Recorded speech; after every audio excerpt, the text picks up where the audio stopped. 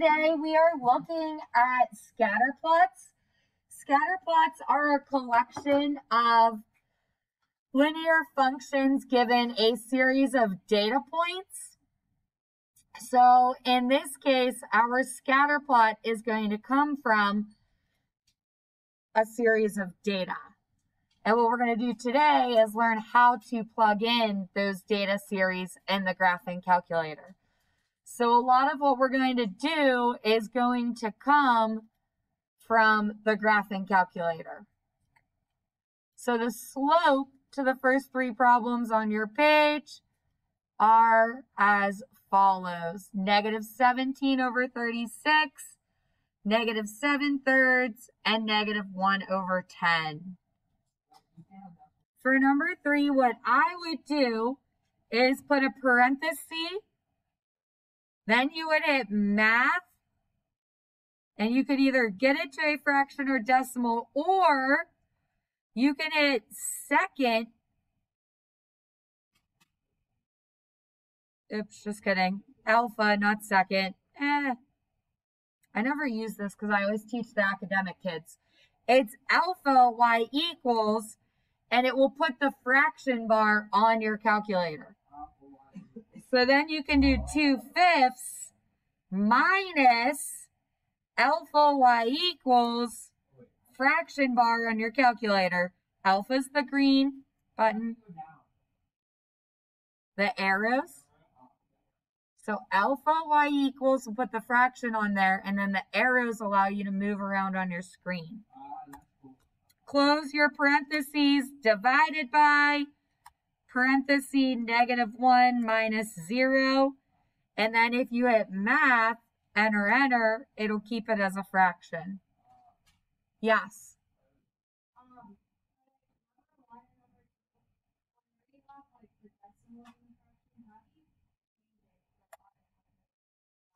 So like if you wanted 7.3 to be a fraction, you'd type 7.3 in and then math, enter, he's right, and it will turn it to a fraction. However, for the case of this problem, what you could do in number 1 is do 7.3 minus 9, close parenthesis, divided by 3.4 minus -0.2.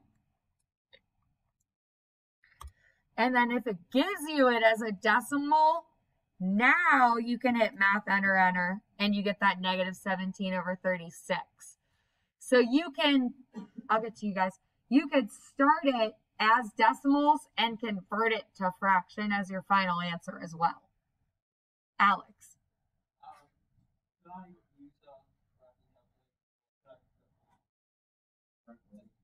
Make sure you don't take Keegan's because it's up there charging and dead. Yes.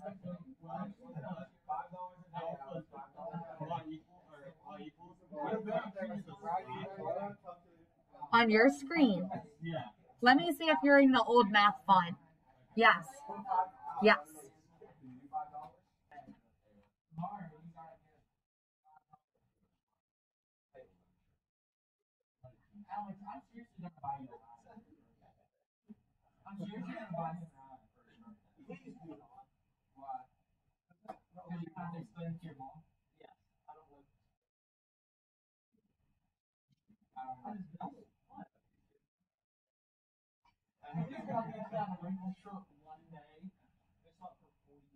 Actually, your arm's a little wrinkled right now, bud.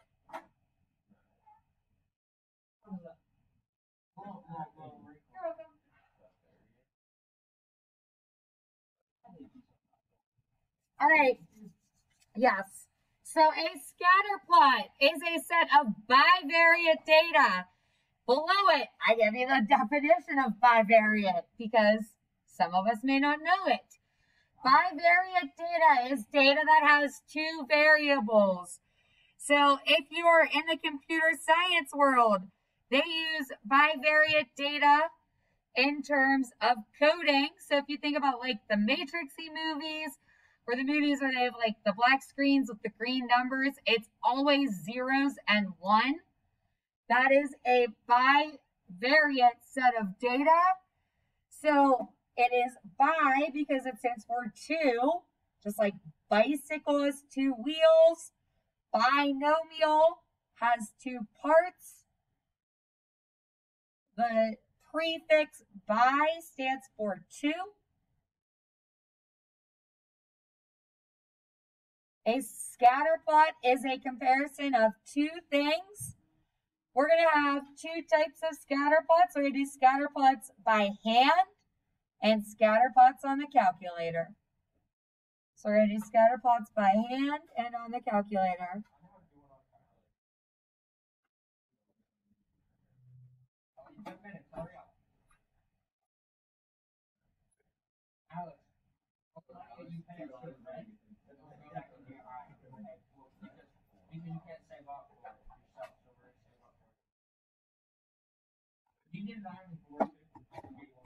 All right. Data is described in one of 5 ways. Data is either weak or strong, positive or negative, or no correlation whatsoever. Our calculator will tell us whether data is strong and positive, strong and negative, or has no correlation depending on where it lies from -1 to 1. So data with no correlation will have a 0 R value on the calculator. Extremely strongly correlated data will either be very close to 1 or -1, depending on if the slope is positive or negative.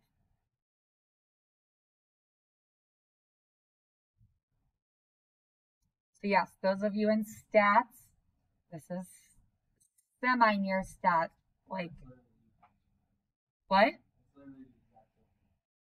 Well, yes, except for we're using ours to make prediction equations, or in stats, you're using it to look for data correlation and no. Please excuse this interruption. For all students who run the mathletes that are going to Kentucky for the competition today, please report to the lobby. Thank you.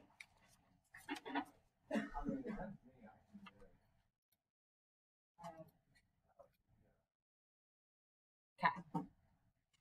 An art expert is visiting a gallery.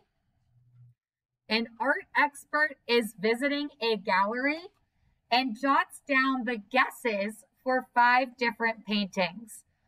So the data in this table can be used to look at or examine the art gallery expert's data.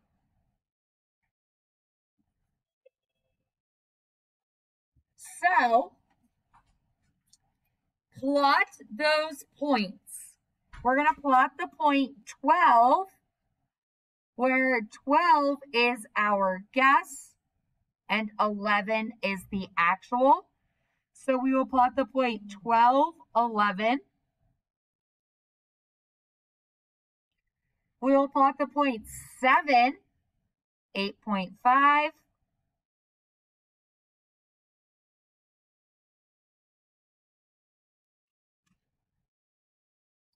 10, 12, 5, 3.8, and then 9, 10.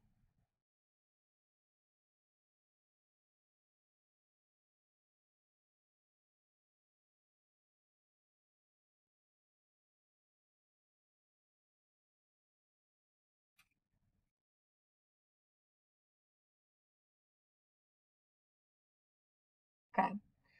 So overall, looking at that set of data, we could look at that scatter plot and decide that it is definitely going to have a positive relationship. And that the relationship is probably strong. because for the most part, the points are relatively close to what we call a line of best fit or a trend line. So the line I drew in green is a trend line or a line of best fit. I could draw that line several times and it may come out with a slightly different equation each time.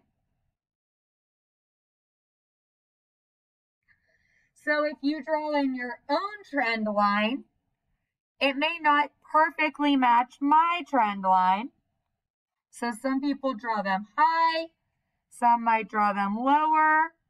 It's all going to be pretty close, but never the same. So that's why a statistician or mathematician eventually came up with a way to calculate it on the calculator. When drawing it in, you want to try to draw it in so that the same number of points above and below are on the line. So it's hard for me because like the tablet's a little off. But is everybody okay with kind of the understanding that goes behind it? The trend line can then be created to get an equation for the line.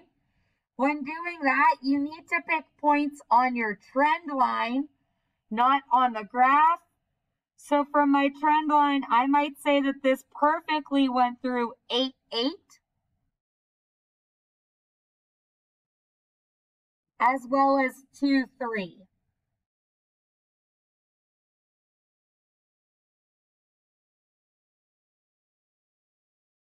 And then my slope is 8 minus 3 over 8 minus 2, which is 5, 6. So what that means is that my guess and my actual were pretty close, but that if I guessed the actual to be, if the actual is 5,000, my guess was 6,000. So I kind of guessed the art to be a little higher than what it was. The y-intercept appears to be right here at 1. So my equation would be y equals 5, 6x plus 1.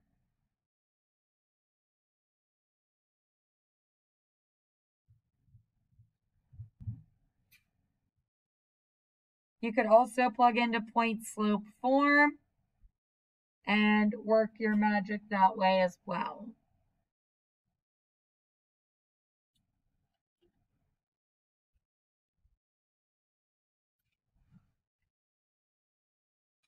Let's look at example number 2. It says, given the table of values, show that the percent of U.S. households with at least one personal computer matches, make a scatter plot and a line of best fit. And then we are also going to use that data on the calculator. What are you doing? What?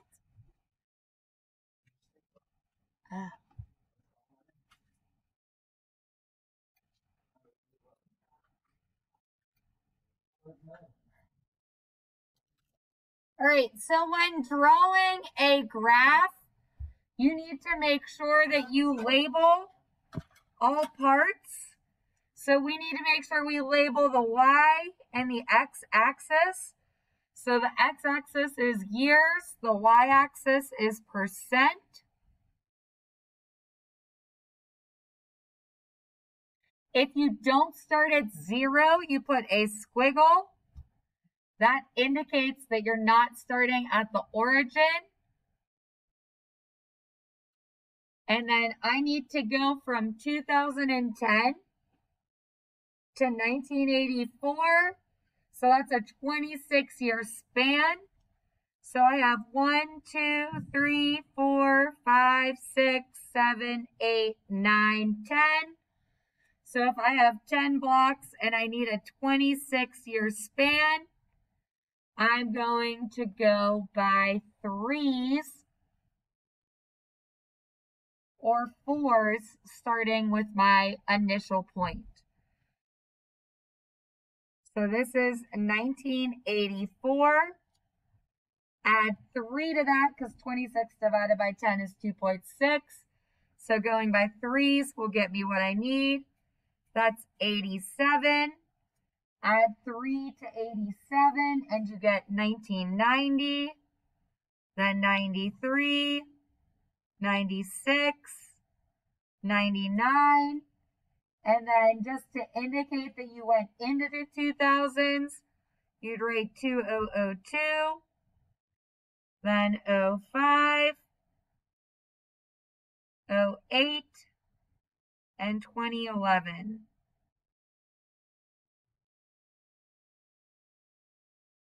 And for percents, we have 1, 2, 3, 4, 5, 6, 7, 8, 9, 10, 11, 12, 13, 14, 15 blocks for percents. And we need to get to about 80. So you could go by 5s because 15 times 5 is going to get you 75. So you're going to be just shy of your 76.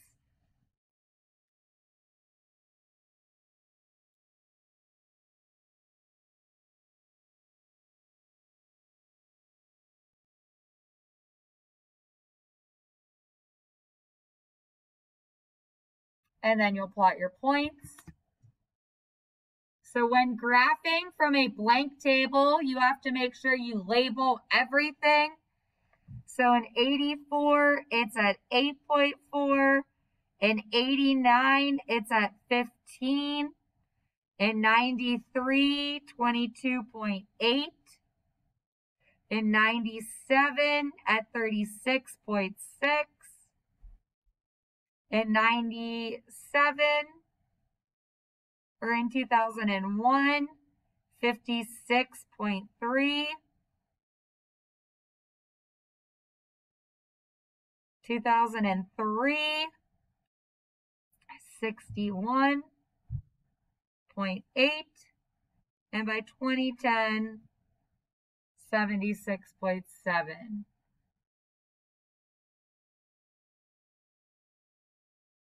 So once again, if I looked at this data, I would say it has a relatively positive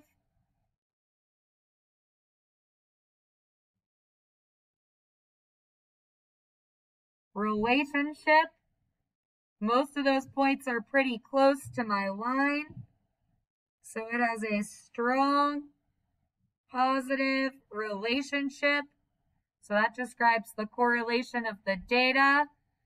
And then you just want to pick points on your graph. So I could pick 1990 and say that that's like 18.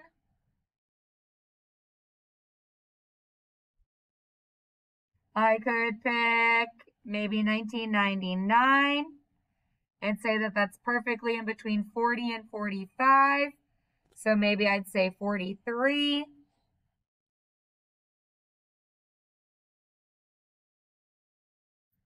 Find my slope.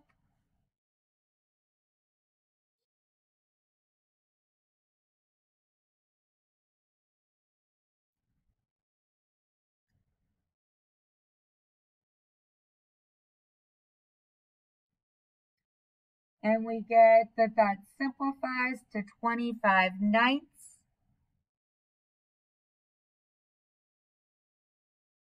And then it would be y minus 18 equals 25/9 x minus 1990.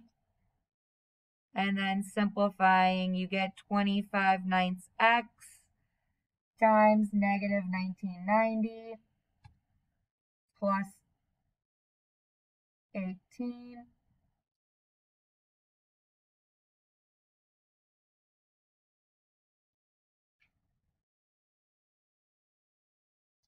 And it should make sense that my y-intercept is such an awkward negative number because it's coming from the negatives when computer households didn't exist. So honestly, this is the case where leaving an equation in point slope form is much more useful. Because if I asked you what the percent was in 2021, you could just plug in here and you would say x minus 18 equals 25/9 2021 minus 1990.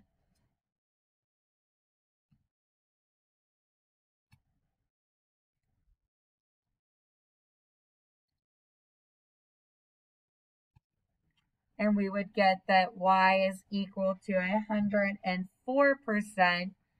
And what that means is that the percent of households in the US with at least one computer is at 104%. So again, after a certain point, data kind of hits a standstill. But again, that is just a way of showing a correlation. Good? Everything you're going to do in your homework tonight is by hand. So you're just doing the next 4 problems. I kind of gave you the graphs. Make sure you label them and find your equation by finding your slope. You can leave your slope. You can use your equations in point slope form. Yes. Yes.